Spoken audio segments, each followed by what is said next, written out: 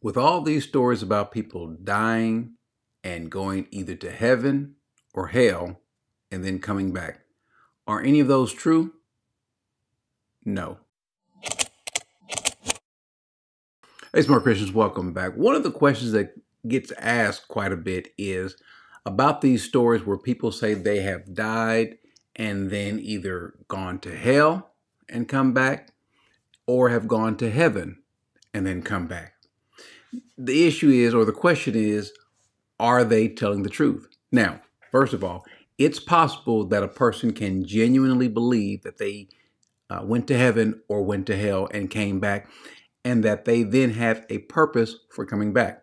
Many of the people who say they went to heaven, when they say they came back to let us know about how great that heaven is. And then many of the people who say that they have gone to hell and have come back to warn us about the torment that awaits anyone who has not come to Christ. These accounts are not just specific to the Christian faith. There are people in other different faiths that have the same sort of accounts, even atheists, and it's always something different. Now, is that true? And what does the Bible say about that?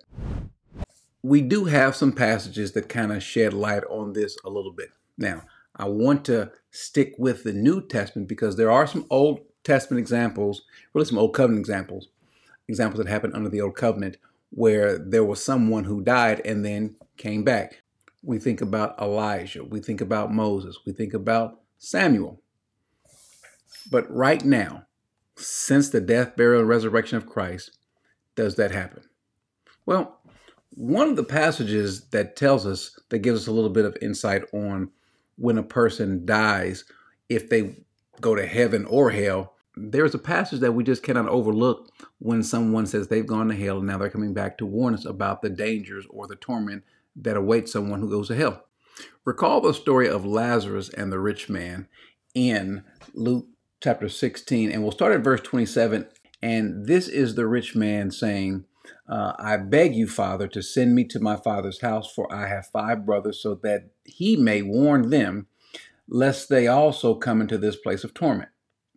But Abraham said, they have Moses and the prophets. Let them hear them. And he said, no, Father Abraham, but if someone goes to them from the dead, they will repent. And look what he says. He said to them, if they do not hear Moses and the prophets, neither will they be convinced if someone should rise from the dead. So here we're told that even someone coming back from the dead to warn them, they still won't repent. If the word isn't enough, then you coming back from the dead won't be enough either. And that if it was true then wouldn't it be true now? And so that kind of colors the way we would look at someone who would say something like that they came back from the dead.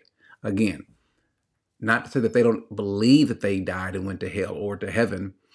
Again, you can feel a certain way and that it not be true.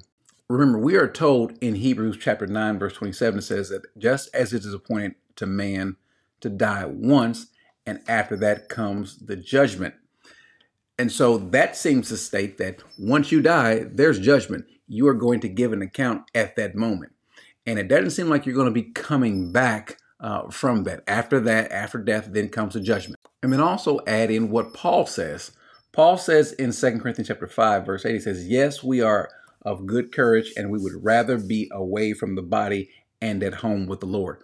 And then other verses say to be absent from the body is to be present with the Lord, meaning that once you leave this shell, this body, once you die, then you go to be present with the Lord. That is, if you are a believer. Now, you don't get to heaven if you're not a believer. So if anyone is making any statement about going to heaven, having not become a Christian first, well, that's one reason why you would automatically discount that. But then even here, if you are a Christian, you're not coming back to earth for any reason.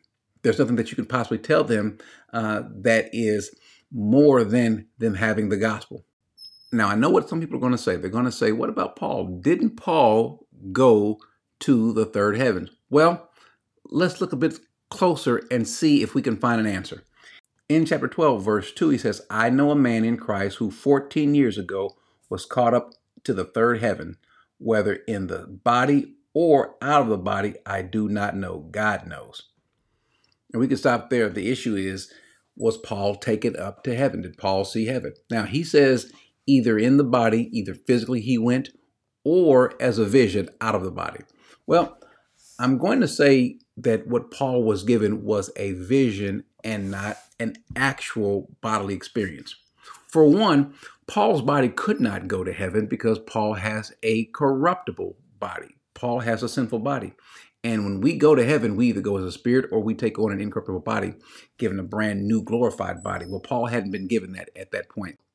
And so what Paul, I believe, is saying is that this was very real, and God has given him basically a glimpse of what is going to come. Now, does that mean that that's going to happen with anyone else? Well, first of all, Paul is a little different. This is Paul, after all. But what people are saying that they have seen and what Paul is speaking of are two different things.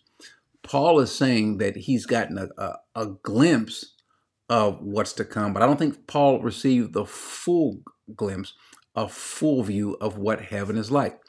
Unlike these other folks who are saying that they actually went to heaven and saw it. Maybe they even saw some people there. Maybe they saw God. They saw one of the Old Testament saints or one of the New Testament believers. But there's another passage that I think that Paul says that would shed even more light on this and kind of make this even clearer. Now, remember when Paul makes this statement in 2 Corinthians, he's speaking about something that happened 14 years earlier. So the passage that we're getting ready to read is after what Paul stated.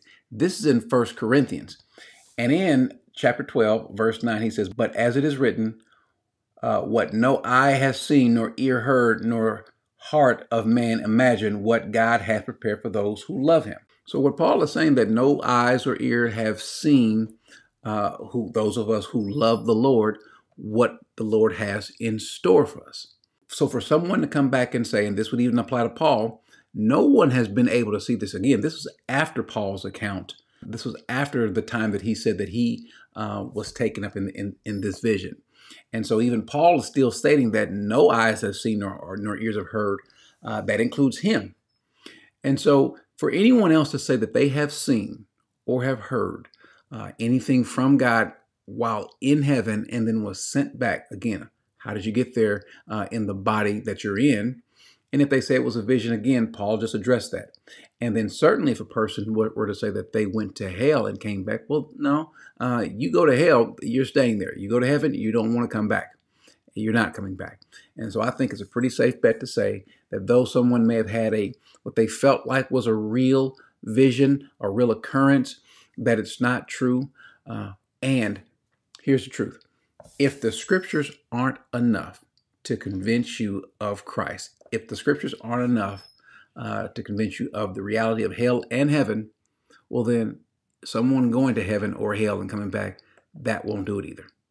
Amen.